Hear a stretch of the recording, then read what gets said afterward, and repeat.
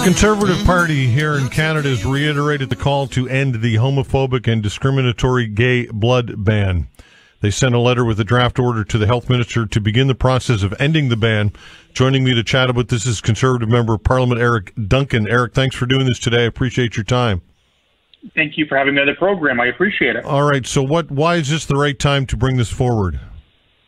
Well, it was the right time probably several years ago to do this, and we're asking the government to finally keep their promise that they made back in 2015 and again in 2019, and in 2021 they haven't kept yet. And what we're asking for, Todd, in proposing a safe solution to this, right now, just to give a context to listeners, every single donation that goes to Canadian Blood Services or HEMA Quebec is screened for any potential infections or issues. The problem with the questionnaire is, if you are a man who's had sex with a man in the last 3 months, and that could be in Halifax, a monogamous gay couple that have been married, living together for several years, the simple fact that they are gay, they're banned from donating blood. What we're saying is the questionnaire should not be based on your sexual orientation, but rather on sexual behavior, regardless of whether you're gay or straight. So we're proposing a solution. It needs to get done. And frankly, this should have been done years ago. It's a safe, easy fix that ends the discrimination. Yeah. What about other countries, other jurisdictions? How's this been handled? A lot of other countries and more countries are moving to the behavior-based questionnaire about, again, the number of partners you've had, protected or unprotected sex. Regardless of whether you're gay or straight, that is a risk to the blood supply, and you can still cover all of that and base the eligibility on that, not simply for being gay. I will give credit. The United Kingdom Conservative government, Boris Johnson, announced back in December that they're going to the model of where, again, back to my example of a monogamous gay couple that are living together, there's no reason why they should not be allowed to donate blood. There's no reason why they should be disqualified simply for being gay. So more and more countries are going and switching this, not making the blood supply in the questionnaire any more unsafe, but rather changing the question and how it's asked to get rid of any discrimination and stigma that exists. Yeah, I can't imagine. I mean, obviously, you're going to get some pushback always and with this type of issue from some groups.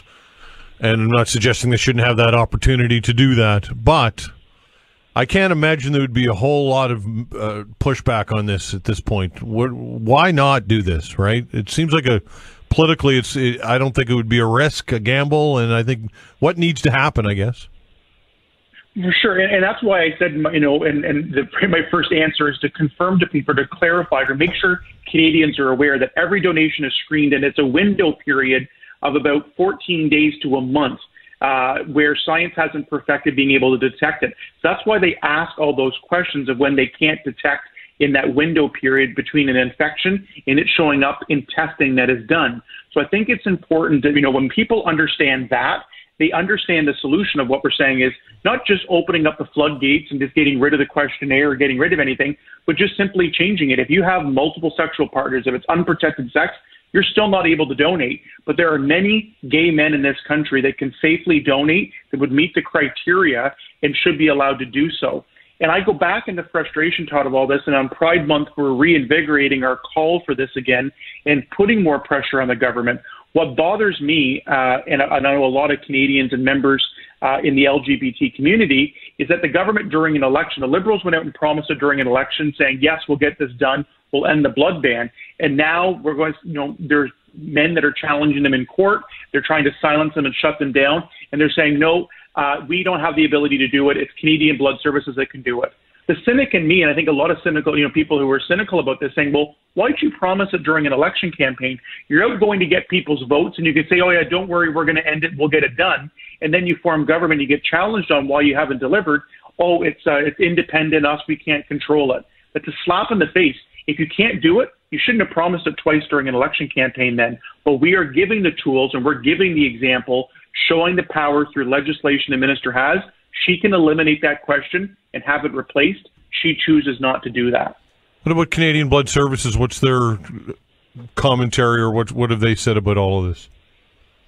They're saying that they're researching it, they're studying it, they're looking at it right now and analyzing it, which is not enough. And again, I think, Todd, whenever you talk about the solution here, being able to switch the questionnaire, I don't think that needs to be researched, in the sense that there's a safe solution by changing the questionnaire to reflect the behavior-based that still keeps our blood supply safe and gets rid of the stigma and discrimination that's been around for too long.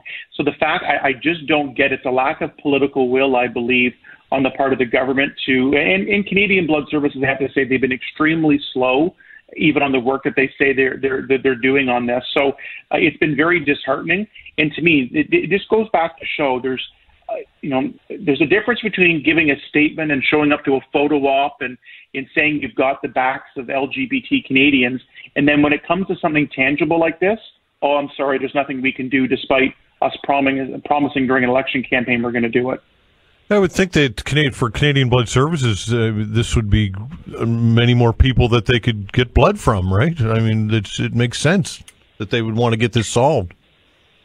Agreed, and I think part of the challenge may be if the criteria was going to a heterosexual individual, it may turn some away. But I believe there are a number of men that if this provision was changed, that are in monogamous relationships that can meet the criteria and not just be disqualified simply for being gay, they would be. And I agree.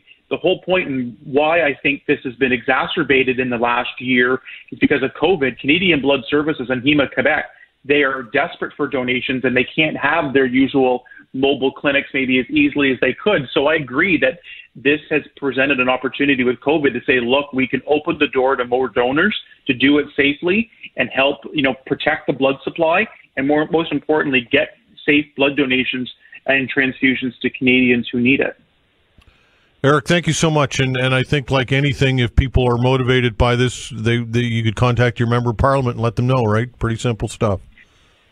Absolutely. Contact your local member of parliament, let them know the safe solution. I just encourage, if I can put a plug in, endthebloodban.ca. People can add their voice there. And I've shared my personal story to get the word out. It would encourage people to do the same. And I appreciate the chance to be on the program today out in the East Coast to raise awareness of this. You got it. Take care. Thank you.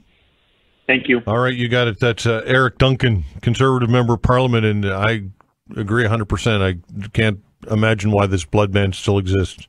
And it is discriminatory, completely, and unnecessary as well.